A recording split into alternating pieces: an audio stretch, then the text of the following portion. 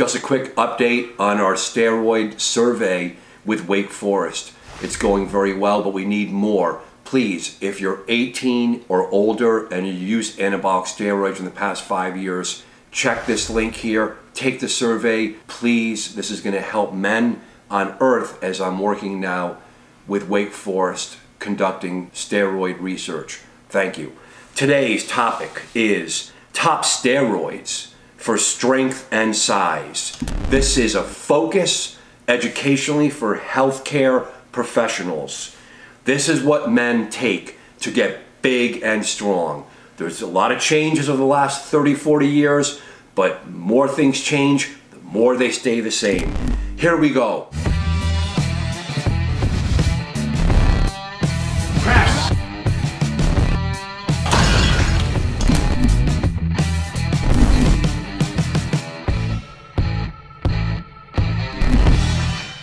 Doctors and healthcare professionals, men are going to use testosterone esters and blends of testosterone. You could see the video I did on testosterone steroid versus medicine. Check that out.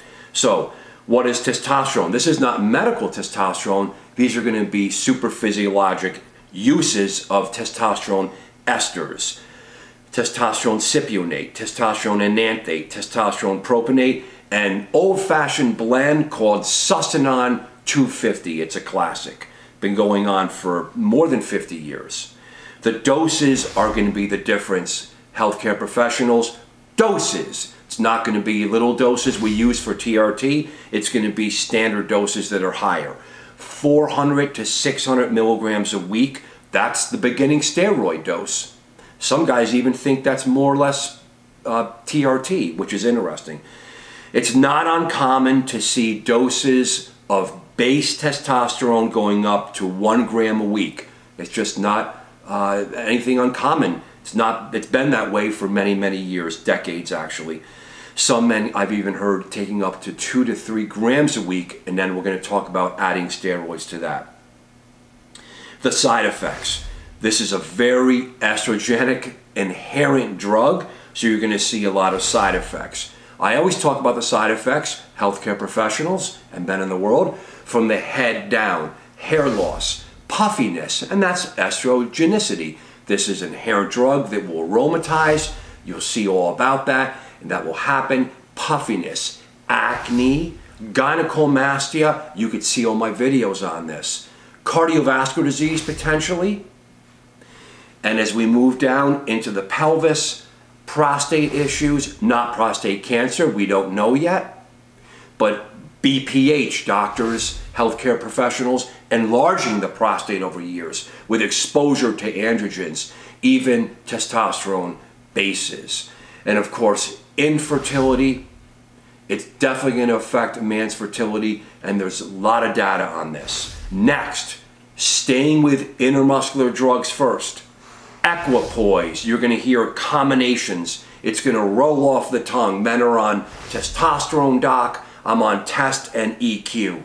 It's a classic combination. Doctors, healthcare professionals, you have to be aware of this. Equipoise, it's a veterinarian steroid actually for horses. Boldenone undeclinate. It's known as EQ. Please see my video called Equipoise, the horse steroid. Check that out. It's a testosterone-derived drug. This is the amazing chemistry from the 1960s. Watch my videos.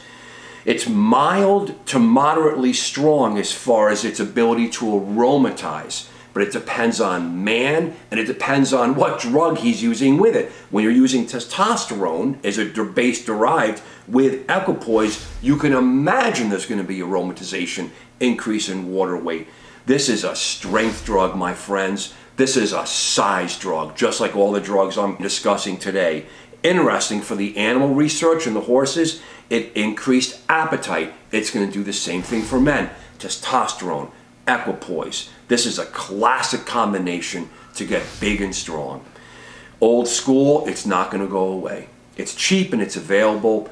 Obviously, potentially very dangerous, as all my caveats we talk about steroids and what they can do on an evidence-based approach to men using these drugs. Please, Classically, for the medical side effects, we see polycythemia. Doctors, that's androgen induced erythrocytosis. Please see a video. Deca-Durabolin and Equipoise cause thick blood, but is it dangerous? That's a video I did. Very popular video. Check that out. Next, testosterone and Deca. Doc, I'm on Test and Deca. Classic combination, another big combination in the world to get big and strong. Nandrolone decanate. See that video. Please see Deca-Durabolin video. This is a NOR19 drug. Doctors, healthcare professionals, 3 drugs derived in the world. 3 types of parent drugs of steroid compounds. There's testosterone, NOR19, and DHT derivatives. Please see my videos. Please learn about the drugs that your patients, the men and the women that are going to be coming to see you from this time forward, from here to eternity, that are using these drugs. Please don't shun them. Please don't disparage them. Please don't turn them away. Understand what they're doing and work with them. We work with athletes. We work with people using drugs. This is now a regular person using this drug. It's the non-athlete. We take care, of course, ethically, obese people, people using heroin and other illicit drugs. We don't turn them away. Do not turn these people away. Understand, I understand, doctors and healthcare providers, that you don't understand these drugs scientifically and clinically. This is why I'm here, and this is why I'm going forward with education for healthcare professionals. Deca-Durabolin, it's a NOR19 drug. It's not known to be very estrogenic, but some people will certainly get very puffy and very, very heavy with it looks like water weight. Remember, it's used in combination with testosterone. Why? Because of Deca-Dic. This is an amazing, amazing property of this drug. Deca-Durabolin causes Deca-Dic. See the video. Deca-Dic, we don't understand fully. This drug is a NOR19 drug. When it's taken on a standalone basis, it actually shuts down your own inherent production of testosterone to such a degree, but it doesn't mimic testosterone. Testosterone and other drugs do it too, but testosterone itself, it mimics and stimulates the CNS at the same time. So you supplant your own endogenous for exogenous and you feel fine. Hypersexual actually, not this drug. That's why this drug is used classically, Test and Deca. Doctors and healthcare professionals, this has been going on for decades. You need to understand this. It's a very, very strong drug. It's a bulking drug. It causes puffiness, as I said. Maybe it's because of the progestonic activity. We just don't know. The doses, you'll see about 300 to 600 a week. This is another classic drug that causes polycythemia. Again, please see the video. Deca and Equipoise cause thick blood, but is it dangerous? Deca-Durabolin, Equipoise, 2 classic add-ons to testosterone. What else is injected with testosterone to make you big and strong? Trenbolone, please see the video. My video, Trenbolone, monster steroid, because this is another veterinary steroid. This is the absolute monster of all steroids. Everyone knows it. It can be used alone. It can be used classically with steroids like testosterone. You will get big and strong. It is unbelievable. Of course, the side effects are outstanding on this drug and everyone knows it. This is another NOR19 derived drug. It's not estrogenic. Amazingly not estrogenic because of the way it's derived, and therefore you see this hard, incredibly grainy look when bodybuilders use it, and that's why they use it. When you see these big mass monsters, Tren is always on board every single time. There's no exceptions. How amazing is that, healthcare professionals? You have to understand this drug. And there's Tren-Dic, but Tren-Dic actually is a strong dick. This is amazing. It's another similar drug to Deca-Durabolin, but so chemically different that it's a NOR19 derived drug, yet it's different properties. It's absolutely incredible. It causes super hypersexual activity for most men. so hypersexual that they will wreck their life, they will cheat on partners. I've heard men that are pastors to tell me stories where they ended up in other cities and other states having multiple sex partners. And this is a pastor, a regular man who just was a humble man and was a married, happy man. Please understand this. Most men on Tren are going to be hypersexual. What's the danger beyond the medical dangers of this drug? It's incredible.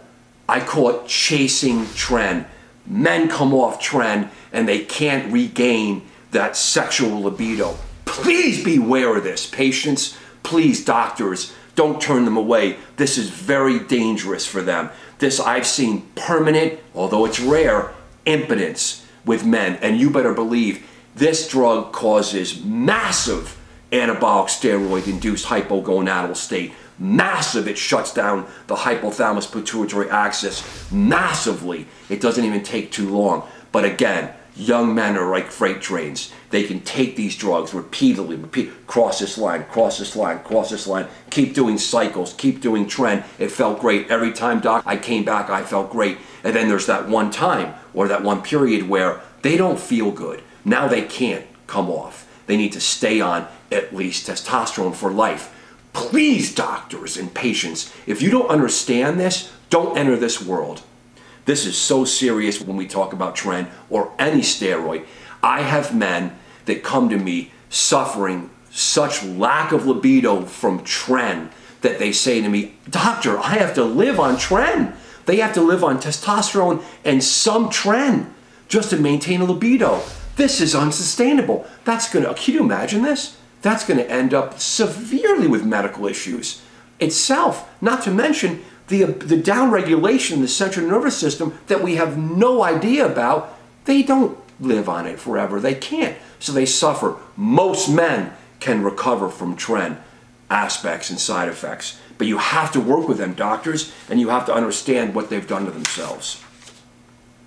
Now, testosterone and oral agents.